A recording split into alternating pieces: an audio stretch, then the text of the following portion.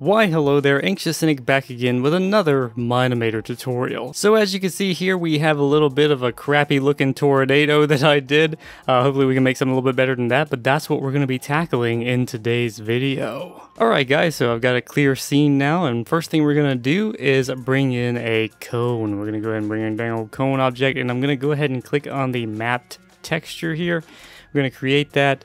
I don't really know if that's going to make much of a difference for us right now. I can actually get rid of this as well. Forgot to do that. Alright. There's probably a number of ways. I really wanted to make a tornado out of just particles, but it proves to be rather difficult. Maybe someone else who's more familiar with those types of things can make a tutorial on it or already has. But this is a way I figured you could do it, and it's relatively easy. So we'll figure we'll go ahead and do this one, and maybe later on we'll find a more advanced way to do it. So the first thing I'm going to do is just go ahead and rotate this thing about 180 degrees, and then we're going to change the rotation point to 0. We could actually change it to be a little bit more. We could make it more towards the tip there, but I don't want it to be exactly on the tip, so I'm going to make it about 7. So that way when I center this out, it's going to go into the ground just a bit, and that way you don't have like a tornado coming down to like a perfect little, you know, tip there, something like that. Anyway, so I want to go ahead and scale this thing up, and I'm going to zoom out so we can see where the clouds are. You could bring your clouds in lower, so if you're going to do like a stormy scene, we're going to go ahead and bring them down just a bit. Maybe, yeah, I think 750 might be okay, and then we're going to also maybe increase the size or maybe decrease them. I don't know. We could do something to kind of make it look a little bit more stormy. We're going to make them thicker or something. And we can also change the dang old color. We're going to make some storm clouds here, something like that. There we go. You can watch my weather effects tutorial to get more on those types of things. But for now, we're just going to do this, and we're just going to make it kind of go up there and hit the clouds. Just say about 53. And I don't know if I want it to be that big around, so I'm going to go ahead and adjust the X and the Y for me. So I'm going to make that, let's just say 40 and 40. And that way it'll make it kind of a more narrow cone. So there we go. We've got that. I'm going to go ahead and save. And I'm going to get out of my background tab here. In the library, you can go down here to the cone, and you can see that I have the mapped texture thing ticked because we did that when I brought it in. And I'm going to go to export map. And what I can do is save this and then open that up in an image editor, and that's what we're going to do. I'm going to use GIMP, so I'll see you over there. Alright guys, so here we are in GIMP, and this is our dang old thing here. So I'm going to go ahead and click on this, make sure we're in here, hold control and zoom in with the mouse wheel.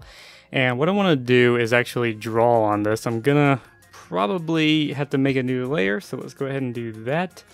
And we're okay with this, so we're going to go to that, and with this new layer selected, what I want to do is pick a color. Whoops, that didn't come up on the right side. There we go. And what I want to do is bring this up to kind of a brownish kind of color or something like that. It doesn't really matter. You basically kind of want it to be maybe a brownish gray or something like that. Depends on, you know, what your tornado is made of. Is it made of the clouds? Or is it made of the ground? I don't know. Let's do this. Let's make kind of a grayish one. I don't know. It's probably a bad color, but we'll try it. And I'm going to hit the bracket key, and that actually changes the size of the brush here, or you can come over here to the size and do that. I'm just going to bring it down to 1 pixel. And basically, I'm just going to draw like squiggles like this and have it just kind of go all over. And you can pretty much do this however you want. It's really up to you. I haven't really nailed this down to a science, of course. I just kind of went and played with it and did a little something and saw how it turned out. And we're just going to keep doing this. You don't want it to be like too sporadic. Like, you don't want too many holes in it, I would think. But you do want it to have some like kind of porousness to it. So something like that doesn't seem too terrible to me. And what I want to do is actually hit the R key to get the rectangle tool. I'm gonna grab this and drag like this, something like that. I don't know if that's 100% where we want it. We'll try it right about there, and we're gonna hit the X key or Control X to delete that, and then I'm gonna click to get rid of that selection, and then I'm gonna drag over this one. The only reason I'm doing this is to try and get rid of seams. You don't have to do this step, but this is what I'm going to do. I'm going to hit Control C, Control V, and then I'm going to grab our move tool here. And what I want to do actually is kind of transform this, and that tool in GIMP would be, I think, maybe this scale here. Let's just go ahead and move it out. I'm not as familiar with GIMP. I did my first version in Photoshop, so I'm kind of having a little bit more difficulty here with GIMP. I should have practiced it with GIMP a little bit, but anyway, let's see here. Flip tool, this is what we want to do. We're going to do that, and see how that works. There we go. All right, so we've got it flipped. And basically what this does is it makes the left and the right side match each other. You don't have to do this, like I said, it just kind of helps to get rid of any seams you might have. So there you go, there's your thing there, and there's a way to confirm this. Dang old thing, 2 new layer, there we go. Right click on it, 2 new layer, and then now it's actually a thing. Sorry about that, it's a little bit bumpy, but hopefully we can make this work. In a bit of a hurry today, so I apologize for the errors. Anyway, so I'm gonna go ahead and make this one invisible, so now we have a transparent background and we only have the little bits that we made there. I'm gonna go to File, Export As. Remember, don't go to Save or Save As or any of that stuff. You wanna go to Export As, and then we're gonna save this out as a PNG file as per usual. And I'll see you back over in Mine-imator. Alright, so back in Mine-imator, we're going to go in here to our library, and as you can see our cone, we're going to go to texture, and I'm going to browse, and I'm going to find that texture that we saved out of GIMP. As you can see, it's not really the best texture, but we'll go with this just for this example. It's got a little bit too much like solidness in it, I would think, but I don't know. We'll see how it goes. Anyway, so first thing I want to do, I'm just going to go ahead and rename our cone here to tornado, I guess. There we go. We got that. And what I want to do is make it rotate. So it really depends on how long your animation is, but we're just going to go up to say 120 keyframes here, or 120 frames. And I'm just going to take this and roll it about a little bit, maybe about negative 900 there. So now what we'll get is dang old spins, and that's pretty good. That's not too bad. So that's kind of, just a rudimentary tornado there. Not a whole lot going on with it. But we can also adjust some things. We could go over here and blur the texture. That can kind of give you some results, but it also can introduce seams, as you can see there. So I kind of recommend not doing that. Depends on how fast you have it spinning and whatnot. But you can go affected by wind and kind of have it do this. So while it spins, it kind of moves around a bit, and then you can go into the background and adjust that. I covered that in other tutorials. But for now, we're just going to do this with nothing extra going on. You can also do the show back faces, but I kind of had some trouble with that showing a seam. I don't know if it'll do it with this one in particular, but we'll, maybe mess with that in a little bit. All right, so now that we've got the spin on it, what I'm going to do is duplicate this and then parent it to the tornado here. And then we want to get rid of the scaling on it and the rotation because it's inheriting all that stuff as well. So what I'm going to do is probably leave all this like this, and then we want to scale it down a bit. Let's just say we want this one to be like 0.9, and then we're going to duplicate this one and do like 0.8. It really depends on how many layers you want to it, but we're just going to go with a few for now, just as this example here. So then what you get when you watch this is like, oh, I forgot. Sorry about that. I should have been doing that for all of the dang old keyframes. Whoops. Let me fix that real quick and I'll be right back. Alright guys, so what I did is I had to go here and click this button here to select all keyframes and then adjust the scale, because it was actually adjusting it only for the one keyframe, and that was kind of a bit of a problem there. So what we also want to do now is go in here to the main one, and we want to adjust the render depth. I'm just going to make it something random like 10, and then that way we can hopefully see the other ones. I'm going to make these like 9. Select all of them, please. There we go. 8.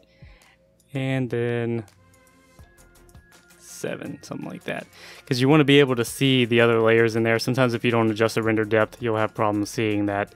Another issue I'm noticing here, for some reason, they don't want to spin. I don't know why this is the case here. Maybe I need to have it go farther around or something. Let's see what that does for us. Yeah, you can have them kind of churn in other directions and things like that. If I go ahead and zero this out on these, that might be what the problem is. So now they're all spinning in unison. And what I can do, you can either have it spin in a different direction or make it go faster or slower or something like that. Yeah, it's really up to you how you want to do it. Something like so.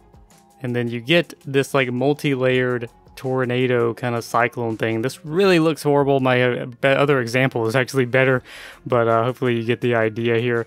And you can have multiple levels of the depth to your tornado, and you can actually change the color of them and whatnot. If you have multiple keyframes, make sure you do this to select all the keyframes on that timeline, and you can bring up the mix color and change it to different colors if you want to, and all sorts of different things. As you can see there, that one's turned another weird red color if we want to do something like that. And just do this so we can kind of identify each layer in there, hopefully, and stuff. Something like that. And so, again, if you had a better texture, if I can make something better, I'll include one in the download, but yeah, we'll just go with this. So there's basically how you could create a tornado, and again, you can turn on the affected by wind thing on this in order to give it a little bit more life. Not affected by biome, affected by, no, not that one either, affected by wind, there we go.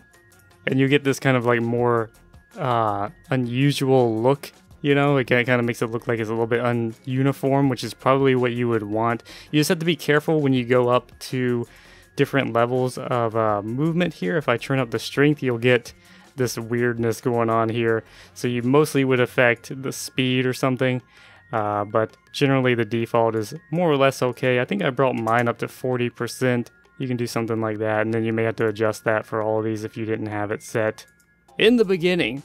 Oh, alright, so like the final little step we're going to do here is bring in a particle system. So I'm going to go ahead and do this and create, and then we're going to parent it to the tornado. And I actually already made a preset for this, so I'll probably try to include that in the downloads in the description if you want it for yourself. I'm going to come over here to our particle editor. You select it in your library, go to open editor, and in here you'll have this little folder. If I click on that, then you go to your particle presets here, and I have tornado debris. I'm going to open that, and then as you can see here, it dangle brings it in. And what I want to do is go ahead and set a keyframe, and I'm going to bring it up and kind of match the size of the tornado just a tad, something like that.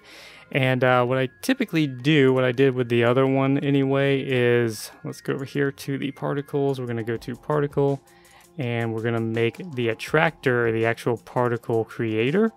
We're going to leave the force at 1, and then over here in the particle, like the editor here, where you can actually adjust the particle, we're going to go here. I actually used the smoke preset to make this and then modified it a bit. You come down here and orbit attractor will be on, and you'll see that what you get is this kind of like, you know, debris flying around the tornado and stuff like that happening. So that kind of adds a whole nother level of realism. You could add another particle down here at the bottom. I'm not really sure. I hadn't really figured that out yet. Like I said, unfortunately I'm in a hurry today, so I didn't have enough time to do what I needed to do to make this work. But you could add another particle system to create like dust to be around the base of it, like where it's kicking up everything. But maybe you guys can experiment with that and come up with something cool on your own with the help of maybe some of my other tutorials as well as this one. Maybe? Hopefully. Anyway, that's pretty much it, guys. That's the dang old tornado, and it looks gross and weird because the texture is horrible, and I also made it a tie-dye tornado, so that's cool. Anyway, that's going to be it for me today, guys. Sorry about the rush job and everything. Sorry about some of the hitches and whatnot, but like I said, kind of been busy lately. Don't have a lot of time. Wanted to get this done for you guys because it was requested by someone. So that's going to be it, guys. Thanks for joining me. Thanks for watching. Hope you enjoyed it. I hope it was helpful in some way. I hope it inspired you at the very least to do something even better than this. But anyway, that's going to be it for me, so thanks for watching, guys. If you like this video, feel free to hit that like button, comment, and subscribe to become a citizen today. Share it with your friends, your family, and your pets, and I'll see you guys in the next video.